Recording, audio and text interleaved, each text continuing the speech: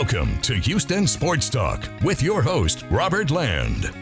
Thanks for checking into the best Houston sports podcast, part of the Bleav Network. And joining me to look at the Rockets draft pick prospects is a colleague on Bleav, Matt Modderno, who hosts Bleav in Wizards and Bleav in DMV Hoops. Great to have you with us, Matt. And are you just a draft junkie? I mean, you get excited this time of year?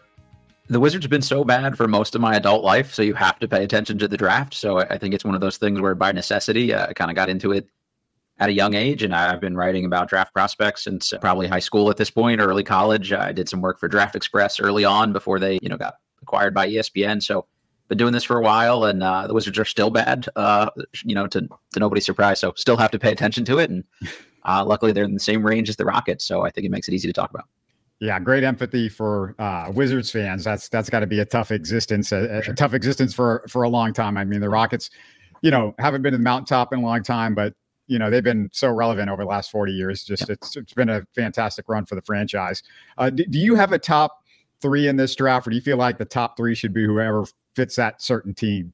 I think I would probably put Alex Sarr, French forward / center that played in Australia this year, as a slight, half tier above. And then maybe there's probably 5 or 6 guys that I think a team could make the case for, depending on, one, how well I think they are situated to help a person address their particular holes or limitations. And then 2, I do think, everyone always says draft best player available. I don't really totally buy into that as this sort of easy thing to identify. If someone is going to be locked in behind another person at a position and never get to play, I don't know that they ever turn into best player available. So there has to be some opportunity for minutes. There has to be some pathway for them to play a role that they're actually suited to play. And for some of these guys, I think they'll just need an opportunity to kind of play through mistakes and things like that. So it's sort of like a wishy-washy answer, but there's probably 5, 6, 7 guys even that you could make a case for in that sort of next tier, I think. Yeah, that leads me to my next question. Who do you think makes the most sense for the Rockets? Because most of the mocks right now have them taking Reed Sheppard. Yeah, I mean, that seems like the safe pick to me, right? The Rockets could definitely use some shooting. It seems like he's a pretty darn good shooter. He's around 50% from 3 this year, and the mechanics look really solid. I don't think that's a limited sample size fluke kind of thing. I would expect him to come in and shoot and just be a really solid guy. I think at that size, you probably need him to be, an on-ball creator, facilitator type if he's ever going to be a 30-minute per game player for a long time. And that's really where I'm not 100% sure on Sheppard. It's partly we didn't get to see it a ton this year. I've got some friends that, do this at a pretty high level that talk about he's one of the best passers in the draft. I kind of personally didn't see that, but it could be one of those things where you just give him the ball and give him some opportunities. And, can he be that kind of guy? Can he be even a Fred VanVleet type? Not to make the lazy comparison there, but I don't see Fred as this, pure dynamic creator for others. He's a little bit of a scoring point guard blend. I think Reed's probably closer to that in terms of the role you'd ideally want him to play. Could he come in, learn behind Fred for a couple years, and then be the cheaper alternative when you're not willing to pay, Fred all that money anymore? So that's one angle of it. I would be a little questionable about how he kind of fits in a backcourt next to somebody like a Jalen Green, if that's the direction they want to go longer term. This much better than I do, I'm sure, but there's always some chatter about, are they ready to move on from Green or try something different here? So I think it really kind of depends on what they want to do there and what their, kind of ideal roster building philosophy really would be. I don't think he'd be a bad pick, but just doesn't really seem to fit in with kind of the other picks they've made recently. You've got really explosive athletes in Green, Eason, and Thompson, and Whitmore. I understand that Reed Sheppard tested really well in a vertical, in the vertical testing and things like that, but I don't think he plays the most explosive player. And again, that could have been a product of how he was being used, but somebody with a little more length and positional size seems more in that Rockets blend. If I were someone, in the Rockets front office or scouting department, I would look for somebody that maybe complements Şengün. I think he's kind of the pillar of the front court there. So what does he not do particularly well? He doesn't really protect the rim super well. He's not crazy explosive. He's not much of a shooter. So can you find someone to pair next to him? I'm not as big on the G League Ignite guys, but somebody like Modest Buzelis, maybe as sort of a bouncy forward, weak side shot blocker next to him who can stretch the floor a little bit, might be really interesting. And he's also somebody that would be able to play next to Eason and some of these other guys in the front court too. So that's a name I would maybe consider that I don't think I've heard you guys talk about a ton on here. I listened to the Cooper Klein episode too, and I know Modest didn't really come up. So he's somebody I would throw out there for Rockets fans to maybe take a look at. What about somebody like Steph Castle? Because I've also heard that name quite a bit. We haven't had a chance much to talk about Steph Castle, and he's somebody that definitely does have this size. He didn't play on ball at Connecticut, but there's an assumption that he can do that because he's done it before, earlier in his career in high school. But what do you think about him? I'm a big fan personally. I attended the Huskies' first 2 tournament games in Brooklyn this year and got to see him kind of up close and personal. And there was some early reporting at the combine that, there were some false measurements that came out that said he was only 6'2.5". And I was like, no, I promise this guy is in the 6'5" ballpark. He ultimately measured 6'5.5". So that's probably 6'7" with shoes. And that's assuming he'll play basketball in shoes like most people. So, pretty good size there for, even if he ends up being kind of a 2 guard. So I see him more in like the Drew Holiday blend guard where, kind of a solid facilitator, not like the most, again, sort of, dynamic creator for others, but just pretty good at that. Going to lock you down defensively. I think he's capable enough as a driver. And then the shooting, I think it's going to be fine longer term. I've seen some decent touch around the rim and things like that. You also watch him before games, and obviously not the most scientific way to do this, but he'll sit there and stroke 3 after 3. So like he can make open, shots, things like that. He's got the touch to do it. So I think eventually he'll rep that out. I'm not really worried too much about that. He's probably never Steph Curry, but you probably just need him to be solid enough if he's going to be a lockdown defender and creator. And he's also somebody that makes sense next to some of the other guys you got. He plays defense. He's a Ime Udoka, like perfect person, could he even come in and just be like the Marcus Smart type guard for you early on of somebody who's going to lock down, create enough for others, and just guard bigger or smaller in the lineup depending on what you need. So I think he'd actually be like a really good fit. Yeah, if you could get him there, hey, he fits the athletic mold as well. And you can let Green or somebody do a little more scoring. You can play him next to Fred. Like he just fits with a lot of different options they have there too. Yeah, the other thing about him is when I think about somebody that they can bring in that's got some incredible shooting like Reed Shepherd, you go, okay, wow. I mean, the Rockets could really use that because it's really the poor area of this young core, especially guys like Şengün and Amen who just can't shoot at all. So how can you bring in yet another guy that's going to be a shooting issue? But at the same time, Matt, when you watch the playoffs, it's scary to watch anybody that's under 6'3" or, it's just, you can't even imagine it defensively. And it's just such a liability. And you're always thinking, okay, what are we building to get to that next level? Yeah. I mean, you look at what the team is trying to do, I think, and you bring in a coach like Ime, who's going to be this tough, gritty, defensive-minded coach is how I think of him, at least. And then the blueprint of the other guys they drafted, like, I don't think Jalen Green's been the defender anybody has maybe wanted him to be or the physical tools suggest he could be, but that was sort of the blueprint when you took him. And Tari is this switchable kind of free safety defender who could be all over the place. And I think that's the same thing they envision for Amen Thompson. So if that's like really the blueprint for the team is to build around defense. And honestly, I think you need to be able to have like these really good perimeter or wing defenders. If you have somebody like Şengün, who, I think is kind of maybe the lower half of starting centers in the NBA in terms of defense, like he's another guy that fits that mold. And it doesn't matter how good you are around the rim if nobody can get by you and get to the rim. And I think Castle is one of those guys that can really, kind of lock people down. And this is sort of anecdotal, but I guess Danny Hurley said that Castle showed up the first day of practice and basically said like, all right, I'm the best defender on the team. Which one of you is competing for number 2? And like to get that for a freshman on a title winning team to come in and say like, I will be the stopper of this group, I think is really that kind of like culture setter that a lot of these teams need. So I think he'd be a great pick for the Rockets too. I haven't had a chance to look much at Buzelis. For Rockets fans that, just weren't interested in the G League much this year, and it's hard to blame them for that. What is Buzelis? I mean, give us, maybe some guys that he reminds you of. Yeah. So he's about a 6'9", 6'10", sort of bouncy athlete with a decent jump shot. It's maybe slightly less textbook form, but it's a clean enough stroke, looks repeatable, seems to have pretty good touch. So I think he's a guy that could eventually, when he gets bigger and stronger, with time, be a guy that maybe guards some 5s or play small ball 5 and would allow you to be like a really running, fast break, switchable unit. But probably ideally is a power forward long term, but also can kind of switch up enough to stay in front of like more dynamic athletic guards. So, if he can switch, honestly, maybe even 2 through 5 in some situations, it seems to make a lot of sense for me. So in terms of guys he reminds me of, he's a little tough to peg because the G League was just such a mess this year. They didn't really have any point guards. I don't think he got to see the full sort of skill set there. I heard somebody say, like, could he be like a Lamar Odom type the other day? I don't think he has those kind of playmaking chops, but as a power forward, he's going to be a guy that can put the ball on the floor reasonably well. I think attack closeouts and things like that. So, I'm trying to think of like a good guy he reminds me of in the league, but just in terms of like build and things like that, probably like Atari is somebody like a physical frame sort of comparison. I think he's a better shooter for sure. He's got a better basketball IQ. You know, Tari came in, was kind of wild and all over the place, and they kind of had to sort of rein him in a little bit. I don't think you have to do that with Buzelis, but, you know, he's somebody who could protect the rim a little bit for you on the weak side. Could he be a John Collins type? That's sort of how I think of him potentially, and that's probably like the closest kind of maybe guy I can think of here. You're right there with the Wizards. So, you know, you kind of wonder, what are they going to be doing with their pick in the draft?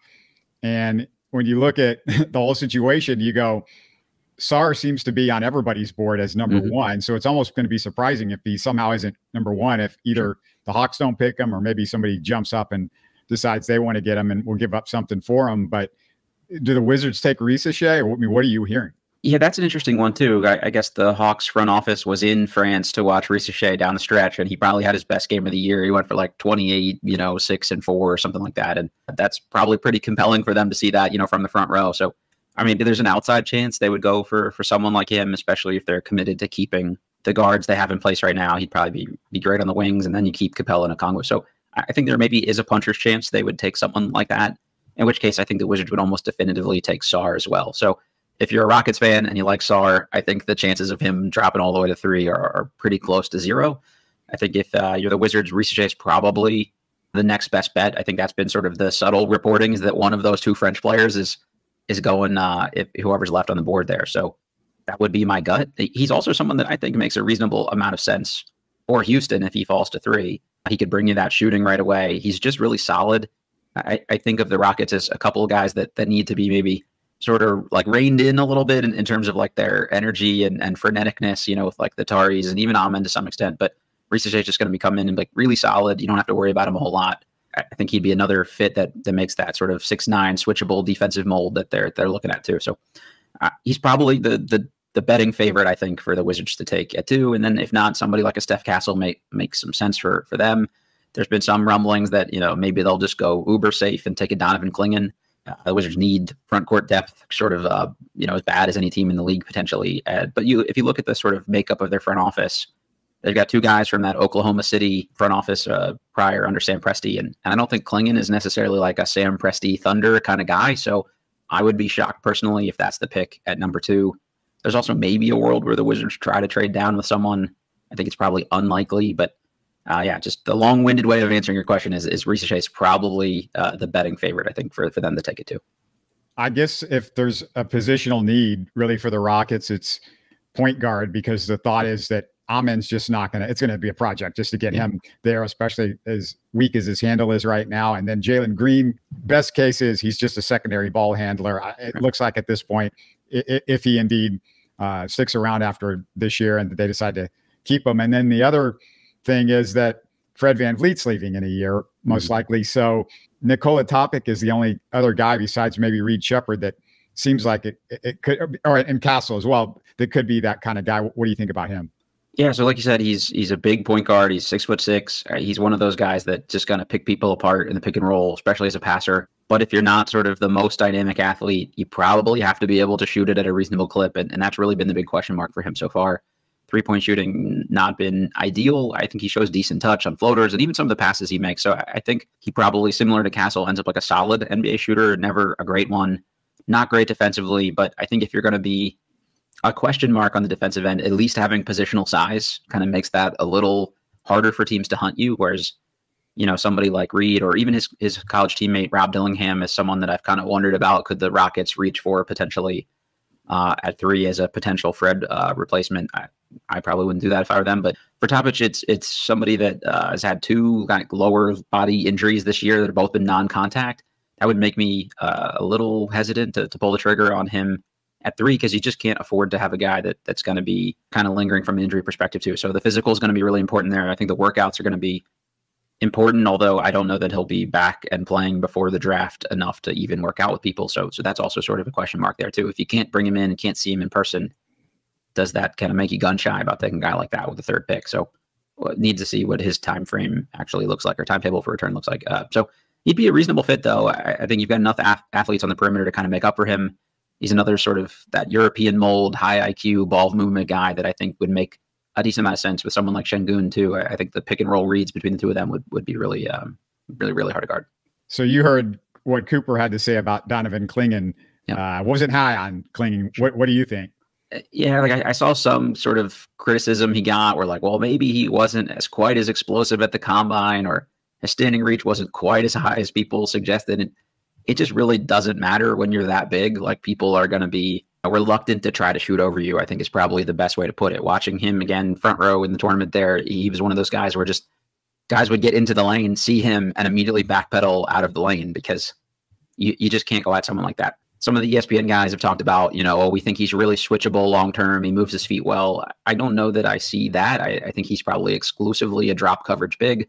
I don't really buy the shooting. Every year there's some center that's huge and doesn't have these sort of great shooting indicators for long-term that comes in and, he made all these shots at the combine. It was Mark Williams a couple years ago, like the Walker Kessler went and did that. And these are guys that don't, or Derek Lively did it last year. Like you don't ever actually end up seeing them shoot any threes. I think Derek Lively hit 0 threes this year. Mark Williams hit 0 threes this year. So maybe he can do it long-term. I wouldn't buy into that. I think that's, you take him with the expectation that he's a non-shooter. And then if he eventually does, that's sort of like an icing on the cake kind of situation for you. So can you afford another non-shooting big? And it's not that Şengün, I think, is a non-shooting big, but he's not a stretch forward or center necessarily. So do you really play the two together all that much, especially with some of the limitations from a shooting perspective, on the perimeter, on the wing? So I think he would be a bad fit for Houston personally. So I would kind of steer away from that. But there are certain teams I think he makes a lot of sense for. And if you're willing to play a certain kind of way, he makes sense. It really comes down to these teams and their team building philosophy. And if you take Clingan and the expectation is he's a long-term starting center for you, you're locking yourself into maybe one particular style of play defensively. Like, this is a drop coverage big and we have to play that way. If you take a really small point guard, similarly, you're probably going to have to protect for that guy with all your other people. Whereas if you take some of these bigger, more switchable guys, I think gives you flexibility with how you build out the rest of that roster around them. And also Cooper's concern, and I feel like it was one of the things that I hadn't heard a ton about him, is his finishing ability, because if he can't shoot, then he's got to be able to finish around the basket, especially at that size. I mean, it's just, there's no point in getting somebody that size that can't finish around the basket if they can't shoot. I don't know that I necessarily buy that. This is a guy that came into college kind of out of shape and pudgy and things like that. And like strength and conditioning probably hadn't been a focal point for him in high school. So he's something that'll get big. He's going to get more physically strong. Most of the things he's going to be asked to do are catch lobs and dunk them. I don't really have any concern about him doing that, or the occasional duck in here and there. I think he's got decent touch around the rim too. So I don't think that's the thing that would hold me back from taking him. But if you're envisioning like the Brook Lopez type immediate stretch center, like I know Brook didn't come in right away as a shooter, but he had kind of elite touch around the rim that made you think, all right, he's got soft enough hands to kind of do this. I don't see Clingan being that kind of guy. Like I said, if he did, it'd be more of a happy accident to me. So less worried about the finishing than Cooper was, but all the other stuff would kind of like steer me away from him if I were the Rockets. One of the things that, Rockets fans would love to do is just be able to move down and maybe pick up a piece, move down a few spots. Is there any team that you see in this top 10 that would be interested in moving up a little bit? That's going to be so hard to tell for this particular draft, I think, because there's so little that kind of separates a lot of these guys. And I think it's going to be one of those like beauty is in the eye of the beholder situations. So I think it could definitely happen, especially on draft night, where you see a situation where, hey, we really like this one guy and we're at 8 or 9 or whatever, and he's still there at 5 or 6, and we didn't think he would be. Maybe we could hop up to get him. In terms of teams that maybe would want to trade up, I think Portland has 7 and 14 in this year's lottery. Could they consolidate those and work out something with the Rockets to get up to 3 if there was a guy they really liked? I don't know that they need like 2 more young lottery picks to try to mix in with some of the other guys they've got there between Sharp and Scoot Henderson. So, maybe they want 1 big time prospect as opposed to 2 solid ones. I'm also, if I'm Houston, I don't know that I'd want 2 rookies from this year's draft. So trying to get 2 lottery picks out of it maybe wouldn't be the way I would go. So maybe more to your point, could they trade down to 7 or 8 or something like that and get, another guy? That might be sort of an interesting proposition for teams. You look at someone like Memphis that's picking at 9. Could they be interested in getting a more ready to win piece? So and give you a more raw younger guy like a Santi Aldama back or something like that? Would that make sense for the Rockets to, trade 2 and a win now kind of guy for for 9 and another younger up and coming sort of dude. Something like that might be worth exploring, I think. But nobody immediately comes to mind that I think is going to be like in a big hurry to get up to number 3. Yeah, that's the concern if you want to do something with that capital, which it's just a weird draft. I've never seen much of a draft like you got to go. Really, the Anthony Bennett one is the next weirdest draft that I can remember. You've seen a few of the Rockets games. Just the last thing I wanted to ask you was about Jalen Green and like what are you seeing right now? What do you think about Jalen Green? Because that is nonstop here if you're a Rockets fan conversation. Yeah, I totally understand why. So again, I'm framing all of this as for the lens of a Wizards fan, where we had a general manager and Tommy Shepard who immediately got promoted from assistant GM and came in and said, we're going to take athletic, bouncy wings who can shoot. And then they never ultimately drafted athletic, bouncy wings who could shoot. So just looking at Jalen Green sort of as an archetype, he would have been really an intriguing player for us as a fan base. So I've kind of always had a soft spot for him and a couple of other Ignite guys, and it's maybe why I'm a little lower on someone like Ron Holland too. That the dudes that have come out of the Ignite have just sort of not maybe lived up to expectations. So I don't know if that's a failure from them as a program from a development standpoint, or hey, these were the guys sort of in that COVID evaluation, time frame. So maybe we kind of missed the mark on them a little bit. But I really thought there'd be more to Green there than just, at least I see him as this sort of like slightly inefficient scorer who's like a decent transition finisher and things like that. I don't know if that's exactly how Rockets fans view him, but I thought he'd have a little more creation. I thought he'd be a little better defensively. I thought he'd even maybe have a little bit more, sort of wiggle with the ball. And I think at times he gets a little sloppy. So the tools are there. I could see him also being one of these guys where you give up on him at a young age and trade him off for something. And then 2, 3, 4 years down the road, you're really kicking yourself because it just took him a little longer for all those things to click. So they're not like at this, hey, we have to win now right away kind of time frame. So I would probably be patient and stretch it out and just really try to lock in with him and make sure he's on the same page with us about how to actually, turn into the player we want him to be and fill that particular role for us. I think Udoka is a good, no nonsense kind of coach for him. And you saw some of these other guys in Boston kind of fill in the pieces or fill in the blanks or gaps around their game under him. So I think he's in the right place. He's got the right people. Even something like a Dylan Brooks is probably really good for him from a swag attitude perspective, like showing up, having accountability defensively, things like that. So I think there's enough raw tools there that I would hold on for as long as humanly possible. And if you get to a point where it's sort of untenable long-term or like inefficient shooting from him is and high usage is holding back other guys, then, maybe you get to that point. But I'd wait to see a little bit more what I have from Cam Whitmore and Amon Thompson and things like that before I felt like real pressure to kind of move on from him. Is that, I don't know, where are you at with that, Robert? Well, you said the key phrase right off the top. You said, the Wizards would love to have an athletic guy who could shoot. And I was like, oh, Jalen Green is that guy who can shoot. The who can shoot part is just the problem. Theoretically shoot, yeah. Yeah, that's the whole story with him. I mean, if he could shoot better than 31 or 33% from 3, and his mid-range is not too bad. I mean, it's getting better. And I feel like didn't see a bunch of progress the first 2 years for reasons beyond Jalen Green. But once Udoka got there in this last year, that mid-range has looked a little bit more like, okay, that's a guy that can do something, but he still has to get the 3-point shot. And it's that inefficiency. And you feel like it's in there somewhere because you look at the free throws and the free throw percentage and all of that. And you're like, oh, it's there. And then we saw it for a month. But then, it's one of those deals where it's like, okay, I got to see more. I want to see more and more and more. And you got to keep it up. And, he did it in March, but really the end of the season wasn't good for him at all. And, it wasn't, there were people that were making it, maybe about, well, it's the fact that he didn't have Şengün or whatever. And I'm like, no, there were still shots he was getting that were open. That's not ever been the problem.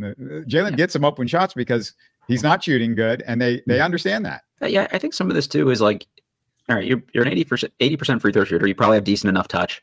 I think some of this stuff is mental for guys like that too. And then maybe goes back to that sort of G League Ignite framework. If he had even gone to 1 year of college and played like higher stakes basketball, it toughens you up pretty quickly, I think. And you really have to learn to be able to play through some of those situations. Whereas with the Ignite, there's like 100 people in the crowd for all your games for a year. And now you show up and it's sort of trial by fire in the league. And guys are going under screens on you for the first time in your career. They're leaving you wide open sometimes. I think sometimes it gets mental with some of these guys too, where, you hear this guy's in the gym and he knocks down every single shot when he's, no lights are on him, but you put him in the gym and now he's a brick. Like that may be one of the things that's happening with Green there. It's just got to find a way to build up his confidence, maybe a couple, hot weeks in a row, get him going a little bit. I don't know, but he looks like a guy who should be able to shoot. Every time I see him, I think form's pretty decent, touch is pretty decent. So I'm always a little surprised when you look and see, a 1-for-6 night from 3 or something like that from him. Yeah, it's tough to judge this guy because it was AAU ball for basically 3 years between the G League and the 2 Silas years, and didn't affect Şengün as much because Şengün came from that professional background, but Jalen didn't. So it's one of the hard things, and it's like we tend to compare their progress because the 2 of them came in at the same time at the same age, but that's been the big issue. We talked about off the top Bleav in Wizards. You've also got Bleav in DMV Hoops. We know what Bleav in Wizards is to people that might not know. What is the other show? So the DC, Maryland, Virginia metro area, we call the DMV, and we're pretty proud of our basketball that comes out of this area. It's a point of pride for us. We think the local high school leagues here are the best in the country, and there's a ton of really good players that come out of this area. There's a Showtime documentary a couple years ago. It was called In the Water. It was about Prince George's County, Maryland, right outside of DC, a DC suburb, and just the level of talent that comes out of this particular area. So just kind of focusing on all levels of basketball here, telling stories from guys that are playing at the local colleges, interview the local kind of D1 coaches, guys that are up and coming, 4 or 5 star recruits in the area and things like that too. So just really trying to focus on, hey, there's more here than just this pro basketball team, and trying to show some love to some of these other cool, maybe, stories that don't get the same kind of national spotlight and things like that. Sounds great. We can appreciate it more that you took some time to come on with us, especially in the crazy draft season. Thanks. Yeah, good luck. You're listening to Houston Sports Talk. Hey, don't forget to support us by subscribing and commenting on YouTube. You can always listen to us on Spotify, Apple, or your favorite podcast app. Tell your friends about us and share our show links on social media. Spread the word, everybody. Thanks for listening.